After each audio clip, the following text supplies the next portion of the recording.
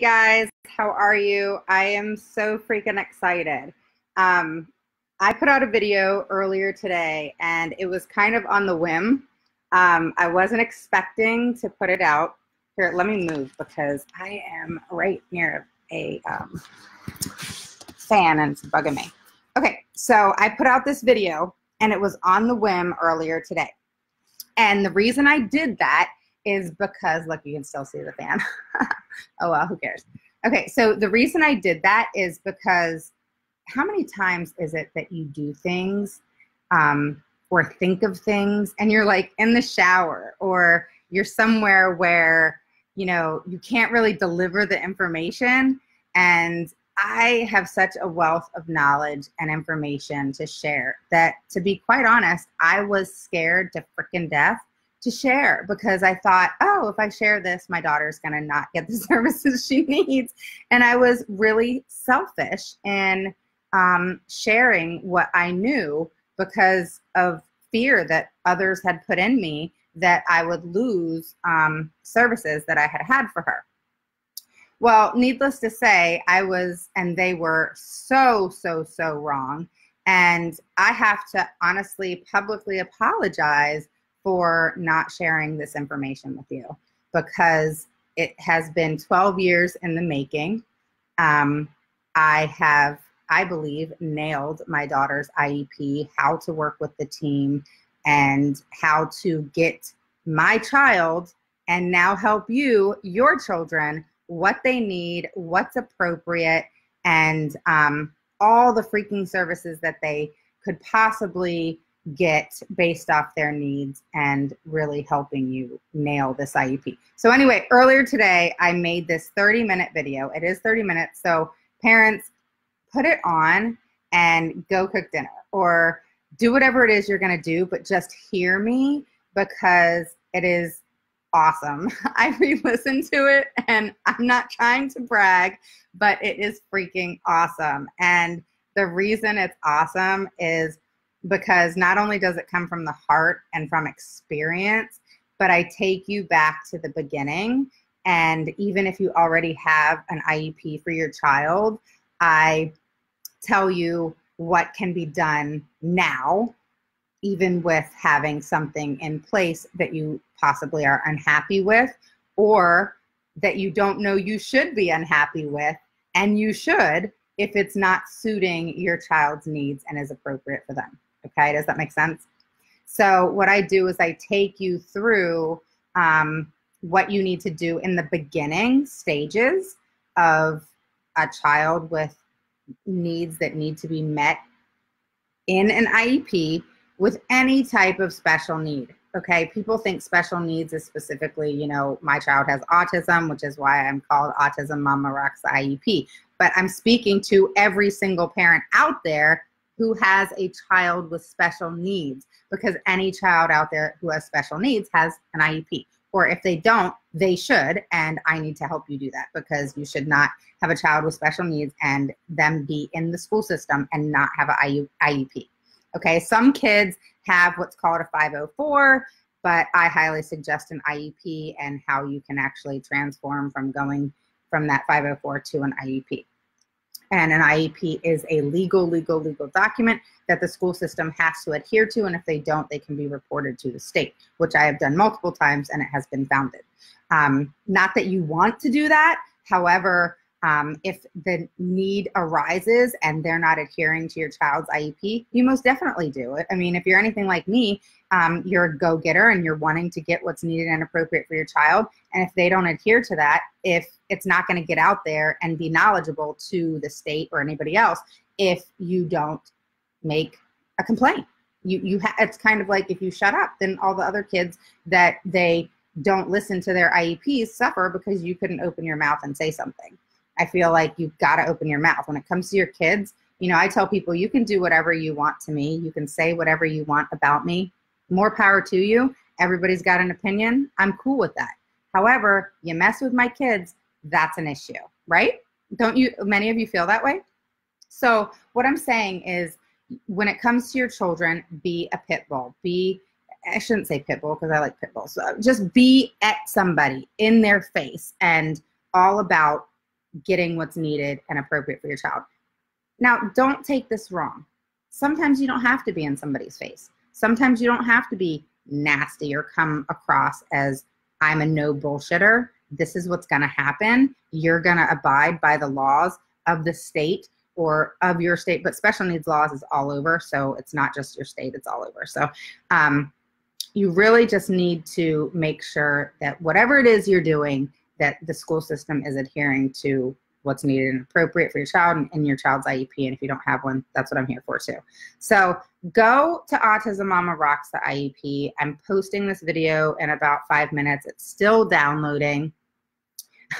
First time working with iMovie, do not laugh, but I think it looks pretty cool. But honestly, what it's about is the content that I'm delivering, which is right on. Okay, and what I'm talking about in this 30-minute video, and a lot of my videos I want to say could be 5-10 minutes, but honestly, when it comes to your child's IEP and the things that I need to talk about to get out to you, to give you the information that you need, it's not going to take 5-10 minutes most of the time, okay?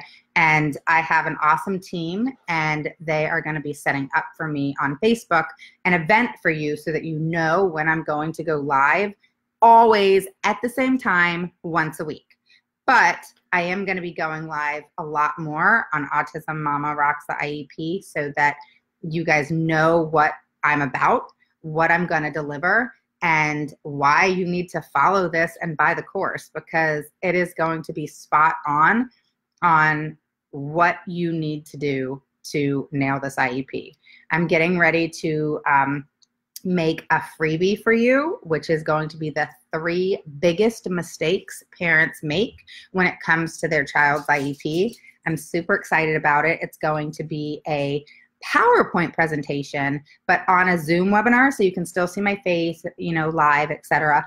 But I wanted to do a PowerPoint so you had the visual, but then you still had me in the picture frame so that you can, I just think that when you see somebody's body language and how they're talking, you know, you can tell more on, you know, where they're coming from, if it's from the heart, if it's, you know, natural, you know what I mean? I just feel like if I see somebody in their body language, I can relate better to that than if I just heard somebody auditory.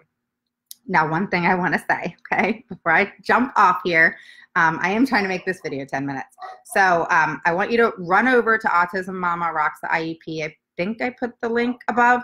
But what I want you to do is post below, number 1, if you have a child with an IEP, and a number 2, if you don't have a child with an IEP, but they need one, or you think they may need one, okay? So I want you to do that for me and post below. And I want you to hop over to Autism Mama Rocks the IEP so you can watch this video.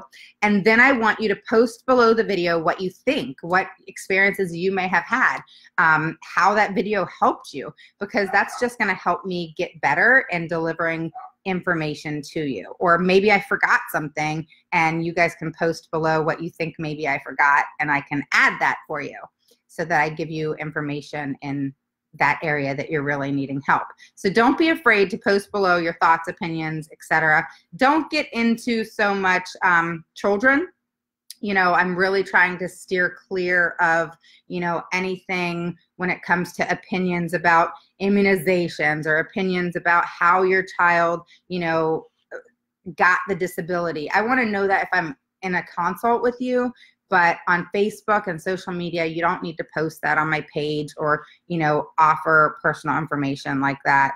I'm not getting involved in anything when it comes to children and just thought processes and why is their behavior like this. You know, I can answer those questions, but it's just not something I'm doing right now as far as what I'm about. What I'm about is strictly the educational setting up your child's IEP in the most appropriate manner, learning how to run the IEP as if you own it and you're the top dog, and really knowing how to run it in an appropriate way so that you and the team can work together, but also not being afraid to fire people on your team, which I go into that on my video that's going to be posted, and why you should fire people on your IEP team if necessary. And you know, all these things that I'm going to be talking about when it comes to the educational setting and getting your child what is most appropriate for them and what is most needed for them. Try to steer clear, parents, of a lot of noise, okay? If you go on a lot of autism sites, which I'm on, and I love them to death, I love the fact that parents work together and they talk together and they support each other and so forth. But what you need to steer clear of and hearing and digesting so much is comparing your child to other children. Now, if you hear something like, my kid's doing this, and, you know, is that normal? Is your child doing that? Almost trying to validate why your kid's doing it. Stop doing that, okay? Stop comparing your child to other people. I always go back and say, remember when you were pregnant and people would say, oh yeah, when I was pregnant, I did this, that, the other. I went through this, that, and the other. And our pregnancies are totally different, people. Our kids are totally different. Now, they may have like behaviors, but that doesn't mean that behavior is triggered by the same thing, right? So each child is different, and you have to accept them for the unique person that they are and realize that their IEP is going to be laid out, or I'm going to help you lay out your child's IEP how it should be for your child, not for somebody else's child, not for your neighbor's child, not for your sister's child, your brother's child, etc. For your specific child based on their needs, and hopefully meeting them and getting them all the possible services out there that your child can get. And another thing I want to add that's super important is knowing that the school system has to pay for what's needed and appropriate for your specific child if that's put into the IEP. It's not paid for by the parent or private insurance and so forth. Now, I go into detail on what you may or have to pay, if that even made sense. And there are out-of-pocket expenses sometimes in the very beginning. But once that IEP is in place and flowing, the needs that need to be met for that child and the services that are put into your child's IEP are covered by the school system. Even if, like my child, I have speech therapy come in from the outside, they're contracted out. They're not specifically hired by the school system. They're their own business that are contracted into and able to come into the school system. The schools don't like to do that because it costs them extra money. I go into the politics. I go into so much. Oh my God, it's crazy. I have so much information that sometimes you guys have to pace me because I have so much to offer and I have to stay focused. So I write things down a lot of what I need to do. And I'm trying to stay focused so that I deliver the best way possible. So head over to Autism Mama Rocks the IEP. The video is specific to the beginning and what you need to do to get your child basically diagnosed with whatever special need it is, if at all possible, who you go to, and what you need to request from them before you walk out of their office.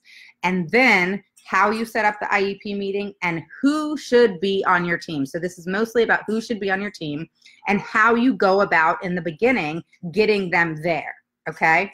And who you actually need to initially email to get that going and making that happen, and knowing the time frame in which they have to adhere to make that happen for you and your child. And then you have that time frame to prepare and get going, okay?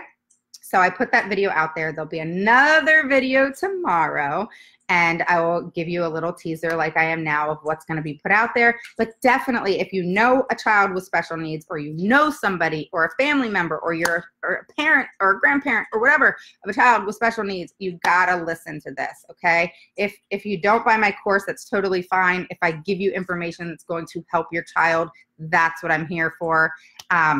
And the more people I can help with this, the better. I've withheld this information for so long. I am trying not to throw up all over you.